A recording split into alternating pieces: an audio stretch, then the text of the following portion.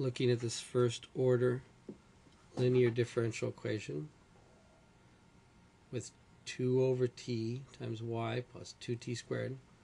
This is a problem without constant coefficients, so I'm going to use the integrating factor. And we've already computed the integrating factor as 1 over t squared. Let's apply our formula. Y of t is 1 over mu times the integral of mu times b with respect to t. Here b is the 2t squared. So 1 over the reciprocal of t squared, 1 over t squared, times the integral 1 over t squared times 2t squared with respect to t.